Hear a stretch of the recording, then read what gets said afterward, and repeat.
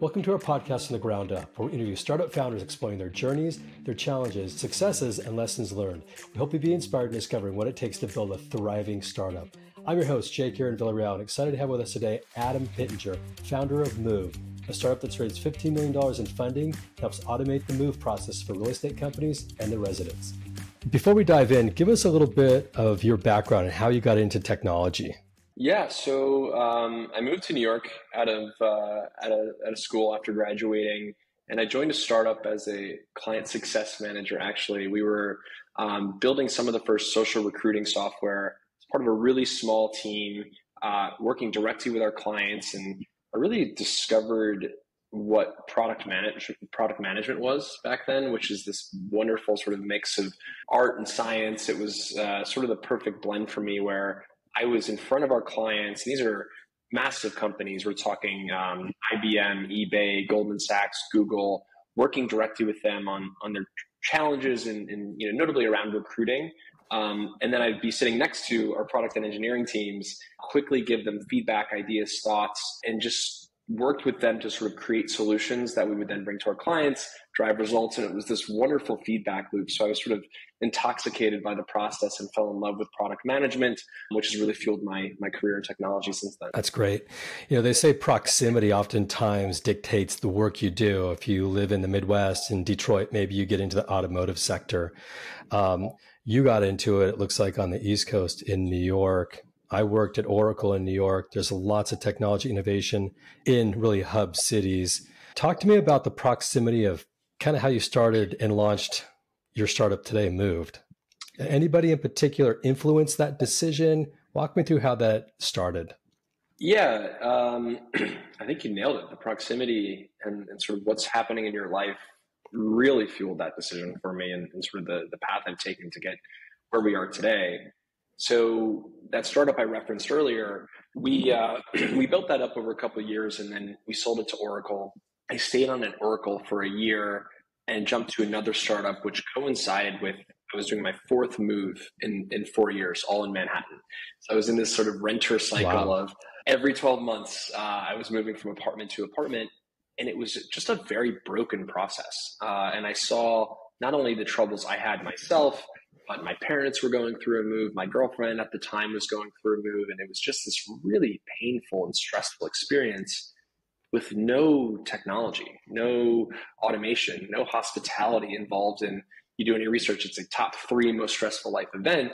Why is that, right? So I think a combination of my personal experiences, those personal relationships, and having some really solid mentors and sort of support and advisement around me, where I was like, I'm going to quit my job and start a company. I had a lot of really helpful folks there to sort of walk me through that, think through all the different scenarios, and ultimately took the plunge and decided to kind of work on solving the problem I was having myself. Yeah, it's funny you say that. When I moved to New York, with Oracle, from San Francisco to Oracle, they got me a real estate agent that walked me around from apartment to apartment. And as I was walking through Central Park, I was really happy with that experience in general.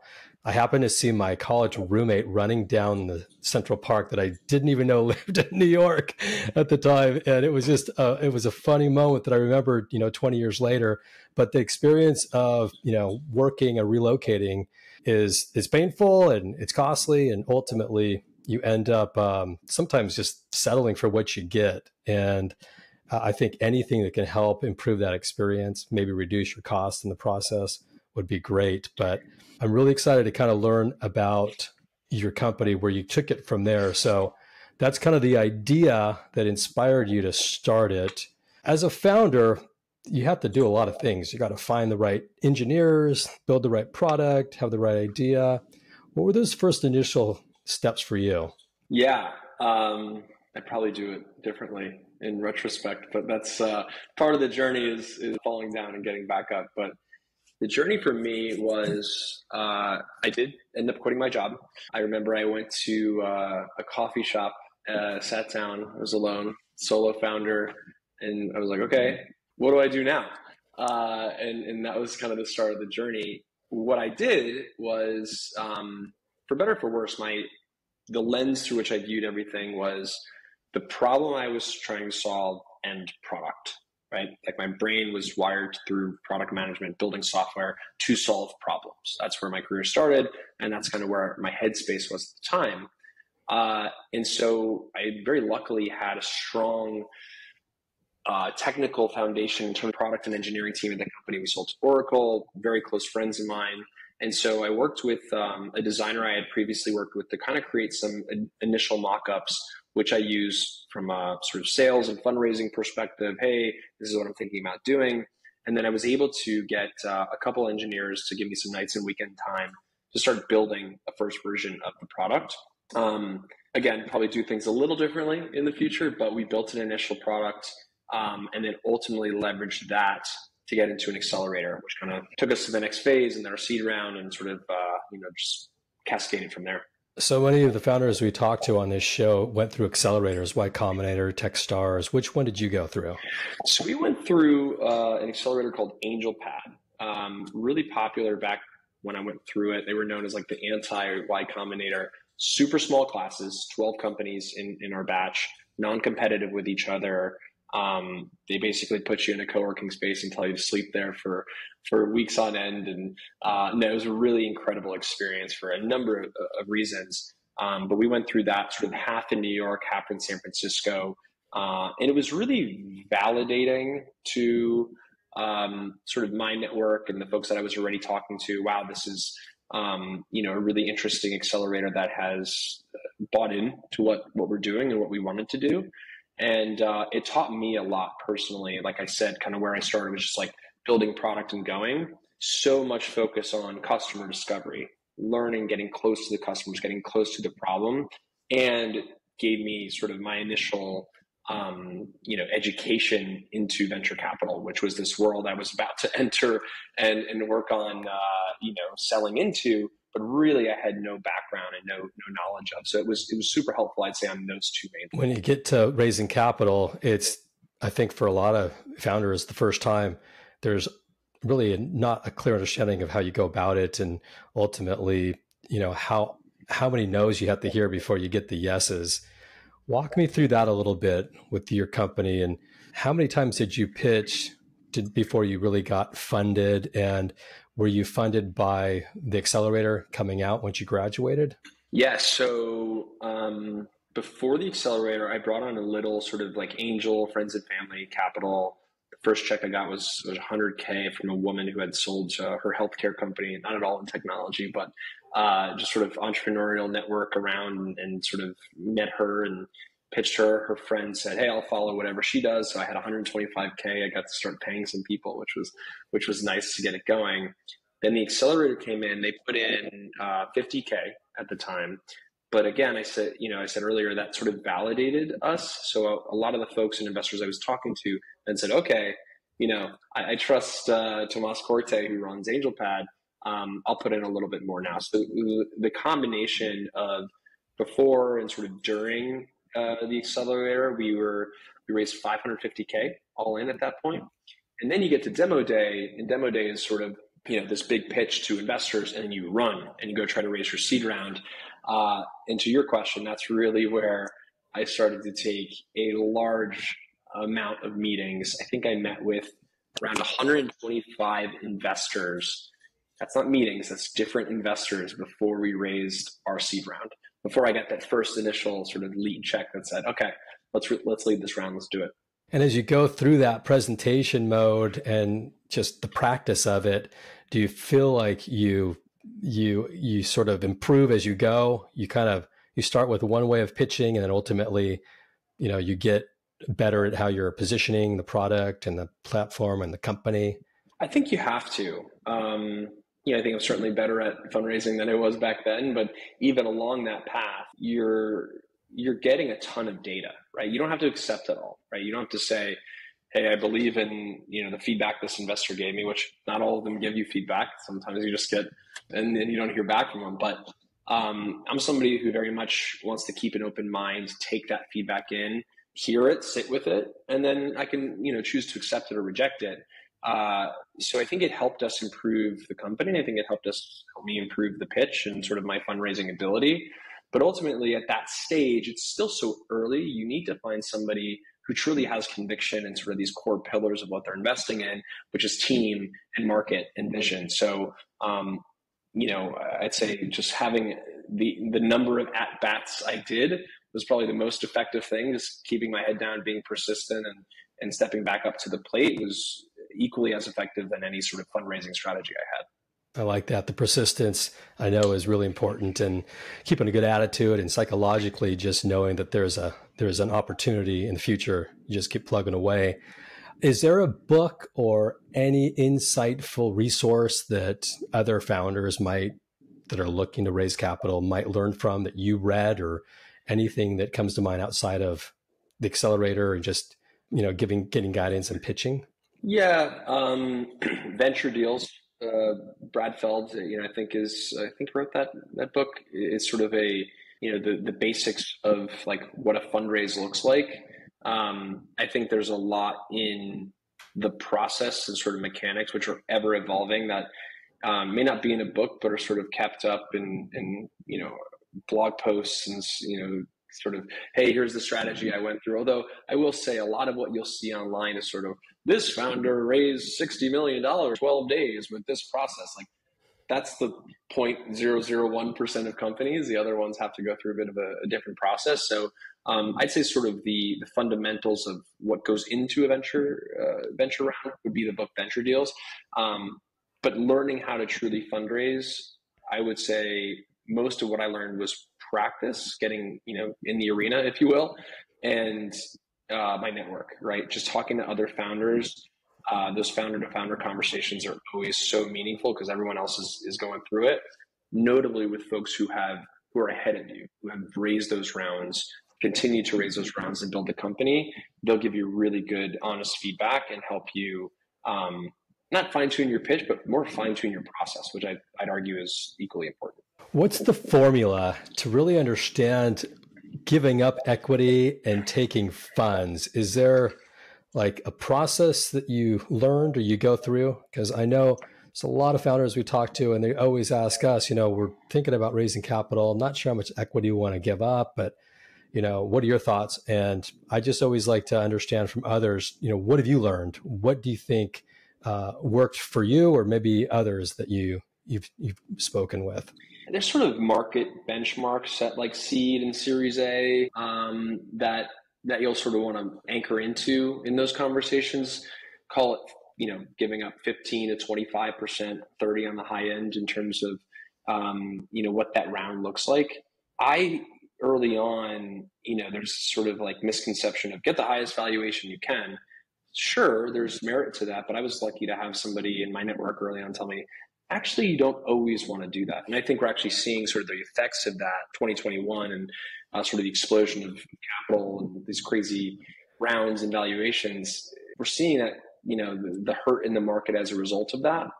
You have to grow into your valuation, right? So there's this like balance you need to strike of, okay, the higher my valuation, the less I give up for this amount of capital. However, I need to make sure that I'm in my next round, I'm raising at an up round. Okay, so where does my revenue need to be at that point? And am I able to get there? Otherwise, you run into a whole world of hurt when you try to raise that next round and your numbers don't support it. You have to lay off, or you do a down round and you restructure, recap. It can get really messy. So you don't want to set it too high where you're in trouble in that next round, or you limit your optionality as a founder where you need to sell the company at a price that the market just simply can't support. And then, you've put all this time and effort and your team's time and effort for an outcome that just isn't going to happen. Makes a lot of sense. Let's switch gears a little bit here. Let's talk about Moved. Moved, walk us through the real problem you're solving. You gave us the high level, but give us a use case. What's a use case of a company that's bought into your product, they're using it, and the experience that maybe the tenants get out of it, and what that's like too? Yeah, so we started as a direct-to-consumer concierge service for moving. Like the easiest way to think about it is Uber for moving with a concierge service attached to it. That's really hard for a number of reasons, and I'm happy to touch on that. But fast forward, for those reasons, plus a really key insight we had along the way, we sort of pivoted the business to what you see on our website today. That key insight was moving isn't just hard for you and me as consumers, moving is really hard for these properties. You have real estate on all ends of a move, and there's a property management team or a leasing team who's being charged with all the manual effort and coordination around onboarding and offboarding residents. This is very nuanced and specific per property. This could be things like reserving elevators and loading docks, uploading your renter's insurance, uploading your insurance for your moving company, scheduling time to pick up your keys, setting up your utilities and providing proof to the property, registering your pet, paying your security deposit. There's this list of things on top of your personal to-dos for moving that the property needs you to get done as well. And we saw that with our customers. I saw that with myself, personally. I was moving into a property and I knew these things needed to get done by virtue of the company I was building. And my leasing agent was like, I don't have time for this. I don't know, figure it out. And it was just like, why is there not a single dashboard that allows me to have all of my personal to-dos and all the property to-dos? And so that's really what we built. And the sort of where we hang our hat is we're providing operational efficiency for these property managers. We're taking all this time away from their team, from all that email back and forth and phone calls and texts where they're managing that process manually today. We're giving the residents a much better experience, making sure they're ready for their move before the lease begins. And then, sort of a key part of our vision of the future is the ability for us to help these residents transact with the purchases and the products they need during the moving experience. And that's moving companies, that's renter's insurance, that's cable and internet packages, and furniture purchases, TV mounting, all these things that happen during the move. We're in a position to facilitate that. So what the experience might look like for a consumer today is I find an apartment I love, I apply, I get accepted, and then I go through Move to do all those things. Purchase and upload my renter's insurance, book my move for Saturday at 8 a.m. Now I have a moving company who's going to show up at my place at 6 a.m. to make sure we're there at 8 a.m. They're already insured. That's on file with the property that I'm moving into. Setting up my utilities, making that really easy, getting my cable and internet hooked up on the day I move in. All those tasks you coordinate through our software, makes it really easy for the property and easy for the resident who's going through. So is the business model that you get paid by the property owner, or is it paid by the consumer that uses your platform as well? We're not paid by the consumer. The business model is B2B2C in that we are paid by the properties. So it's sort of the B2B element of what we do, monthly subscription fee to use our software and get all the benefits I mentioned. And then by virtue of doing that, residents are coming through our software. They have to use us to do the sort of operational components of moving in, like the elevators and renter's insurance, et cetera. And by sort of having them at this moment in time, as we're sort of this check-in aisle of the property, there are all these products and services they're looking for. They're setting up new habits and routines and looking to sort of furnish their apartment and get these things set up. We really like to take the product philosophy of, you have a problem, we're going to present it to you, but we're immediately going to present you with the solution. So we're going to make money as well on doing that effectively for residents, meaning if you book a move through us, that moving company will pay us. If you buy renter's insurance through the platform, that renter's insurance company is going to pay furniture, cable and internet, et cetera. So we're getting paid by those vendors as well to help them acquire new customers at the perfect moment in time for a lower acquisition cost than they're getting on Google or Instagram or elsewhere. I love that. I've got a friend who's a major builder of condos and multi-tenant facilities in Silicon Valley. So I got to connect you with him at some point. I think it might make sense. And I think it's a novel idea that's really getting some traction. I didn't know this was a biz dev call, Jake, but I love it. Let's get it going. You never know where we take it here. In terms of the idea that you started with, every company starts with a thesis, you go to market, sometimes you have to make a change or a pivot. What was a major pivot for you in your journey? Yeah, the headline, it would be going from a direct-to-consumer business to an enterprise software sale. So, we are that B2B2C model. We're building, the majority of what we build from a product perspective is consumer-facing software. but it's consumer-facing software that's activated through an enterprise sale. So that changed our whole mindset, our whole organization around, okay, how do I acquire customers as, through Google, through channel partnerships, through Instagram ads, influencer campaigns, PR. It changed that completely to how do I get a property management company at the highest levels of their organization in their operations department? How do I get them bought into what we're doing and what we're delivering to their teams and their residents? And that's a completely different sales and marketing strategy and go-to-market motion where we're no longer spending anything on ads. We're going to conferences. We are, hiring a sales team and managing a sales team and commission structures and working on, complete enterprise agreements and rollout strategies, implementation. This isn't, hey, come to move.com and book your move. This is, hey, we're going to completely change the way in which your 50,000 unit real estate portfolio onboards and offboards residents and change your operating model for teams across all of these properties. That was a massive shift that was very challenging and took place over, there's still elements of the legacy business within what we do today, but I'd say like the full transition was probably a 2-year process. It's amazing how often the pivot has to happen within companies as they grow and have to maneuver and adapt to the market. Maybe the product they created isn't fitting what they thought it would serve. And the timeline it takes to actually do a pivot, there's really not a playbook that we've seen. Maybe there is, but we haven't seen one where it walks you through the pivot and the timelines and the process. They're all very unique. 2 years is a fair amount of time and investment, and you kind of hope you get to the end goal where it actually is proving itself out. So today, when you're out with your sales team selling, and you're at these conferences, is it to the big property owners, the big companies that own portfolios of real estate? Yep, that's exactly right. We're selling to those folks, on the benefits of what we do. And then we've been thankfully doing that very successfully, scaling the numbers of properties and units that we're in across the country. And then when we do that, well, we implement the software and have all of their residents coming through the software, right? So we don't really have to pitch a consumer directly anymore. They're required to come through our software to move into their property. And then it's up to us to do a really good job building software and creating value for them along the way in to further monetize and sort of earn some of that wallet share by making those purchases and those transactions really easy for them on the way in. Great. How big is the company today? You've been in business for some time now. What's the company size look like?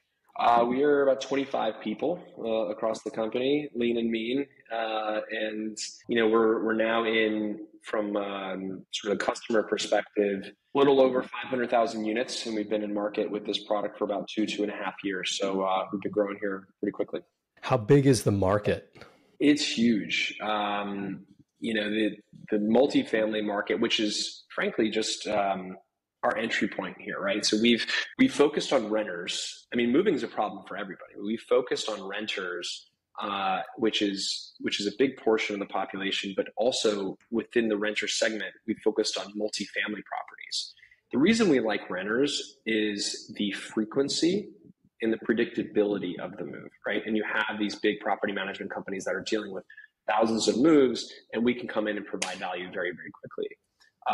But even within the renter segment, you have single family rentals, which is something we're starting to get into now, and we have some customers around. That doesn't even account for all the homeowners out there, right? Of which I am one as well. And I experienced the pain after years of being a renter of buying a home and having to move into that home.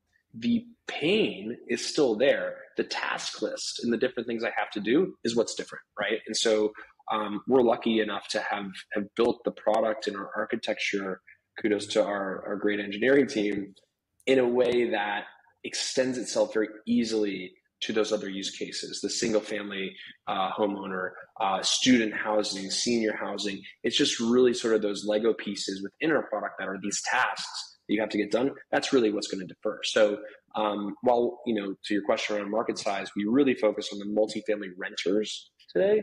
We frankly view all asset classes. Anyone who's living in a residential space as ultimately our customer in the long run. COVID changed how people work, oftentimes not having to go into the office anymore, but it really didn't change where we live. You have to live in a house or a condo or a rental.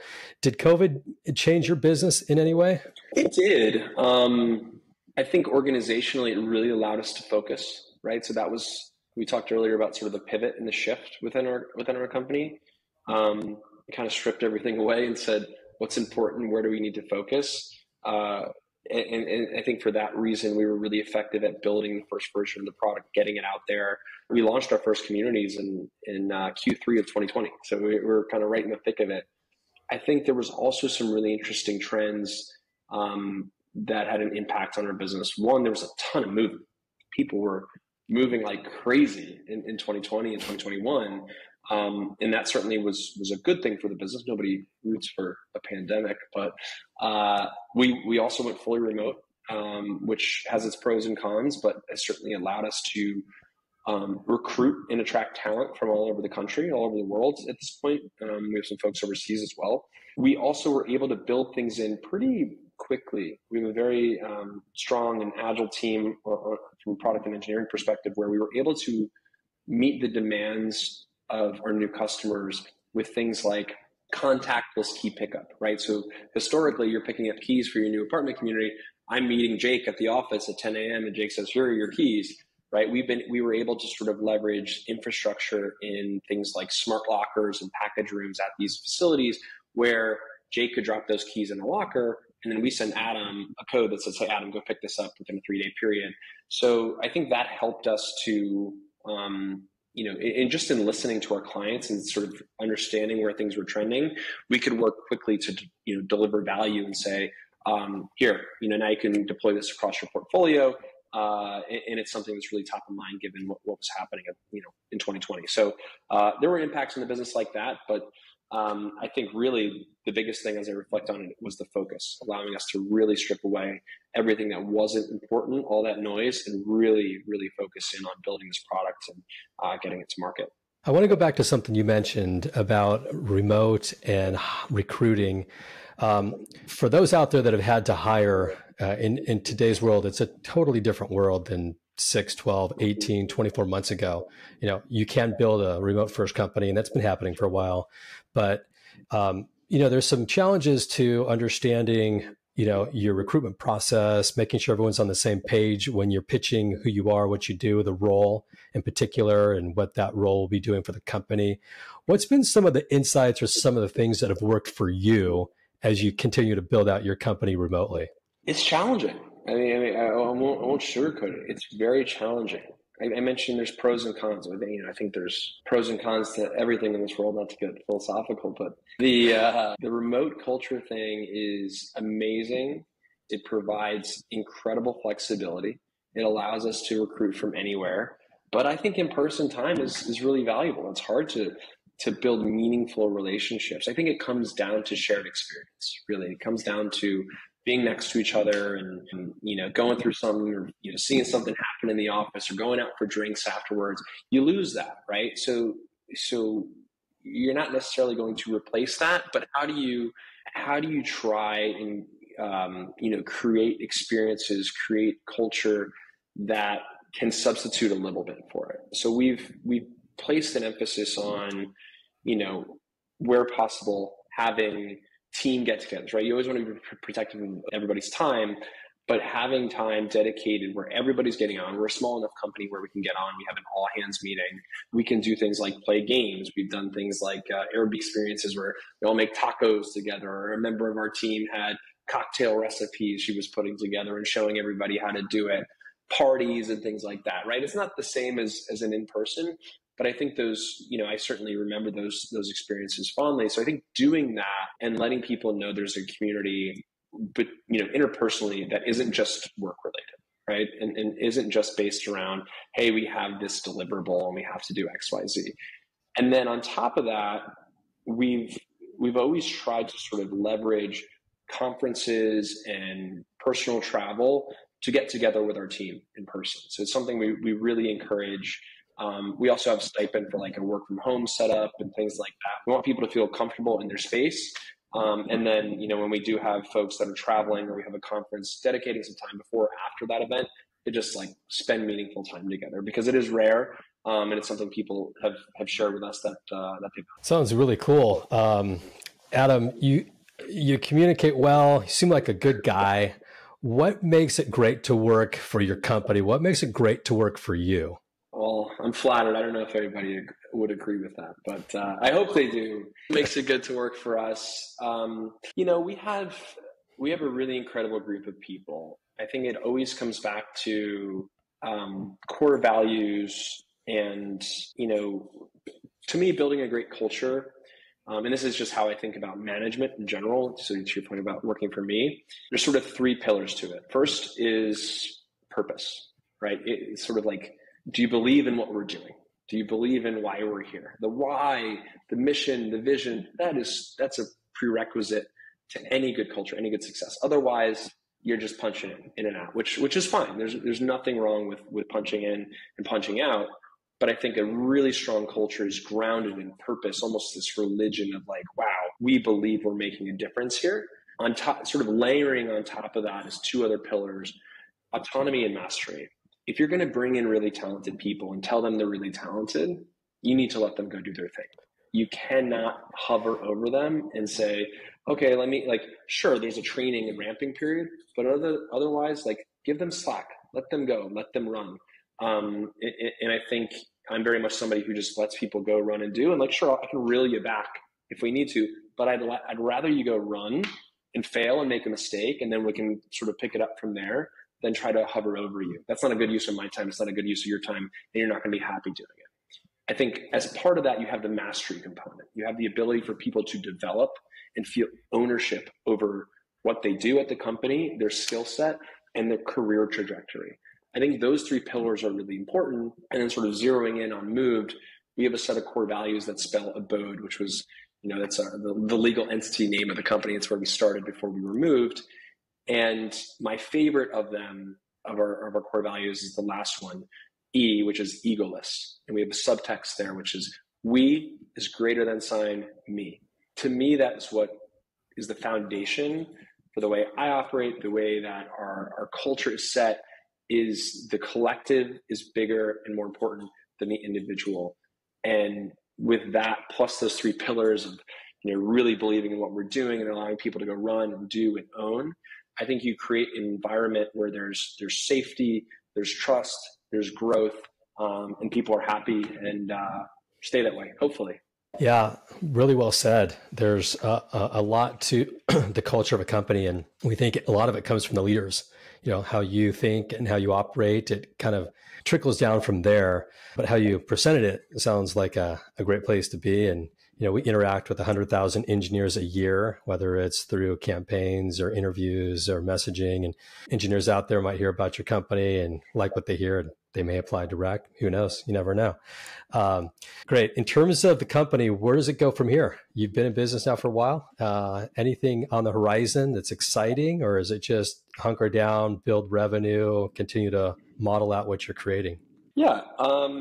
We got some exciting things in the hopper. So, I think it's a combination of, we definitely have more than an MVP at this point. We have a very, robust, full featured product that has product market fit, is growing, and we want to continue to grow that. So that's, growing and selling is a big focus for us, of course. My background is in product, so that's immediately sort of where my brain goes is what are we doing there and where do we take things? What is that vision? The way we're sort of thinking about it today is our portfolio of investments on our roadmap is bucketed in a couple categories. Really, the highest level buckets are continuing to do what we do really well, and that would be operational efficiency. And right now, a big focus for us is integrating more of these partnerships around helping residents with the things that they need, right? So that's, purchasing things for their move, getting things set up, products and services that are relevant to this life moment, and having those be easily purchased in a really nice way through our product. So sort of continuing to get really good at what we do is, I'd say, probably 80% of what we're focused on right now. And we have some really exciting partnerships that we're going to be integrating into the product soon. We'll do some press around as well that I think really differentiate us from anything else on the market. The 20% bucket is big swings, right? Like, we don't want to get complacent. Cool, we found product market fit. Let's just really get, tight on all these things that we do. It's important. Obviously, we're dedicating a lot of time to that, but we can't get complacent. We need to keep making big swings. And I think, I don't want to misquote Mr. Bezos, but there's one of his shareholder letters that was something like, we're still at day one.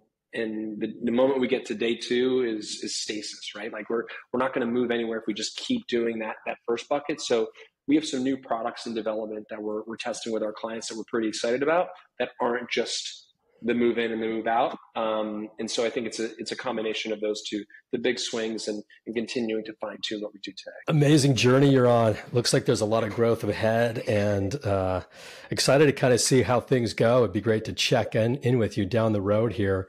If people want to get in touch with you or find Moved, where do they go? Pretty simple, moved.com, moved.com. And I am Adam, ADAM, at moved.com. Adam, I guess as we wrap up here, thanks so much for your time. I really appreciate you taking some time on your Friday to spend with us, and to all of our listeners, thanks for spending your time with us as well. It means the world to us, and excited to continue down this path and journey with you as well. Until the next episode, we will catch up with you then. Adam, have a great weekend. Everyone else, talk to you soon. Thanks, Jake.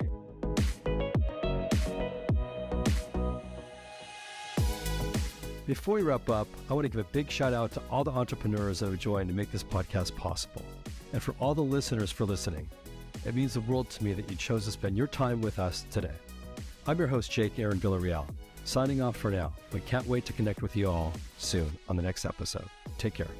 This show is sponsored by Match Relevant, a company that helps venture-backed startups find the best people in the market, and they do it in 3 simple steps. First, they sit down with founders to understand their story. Second, they tell their story into multiple candidate channels. And third, they schedule interviews within 48 hours. Find us at matchrelevant.com to learn more about how we do it.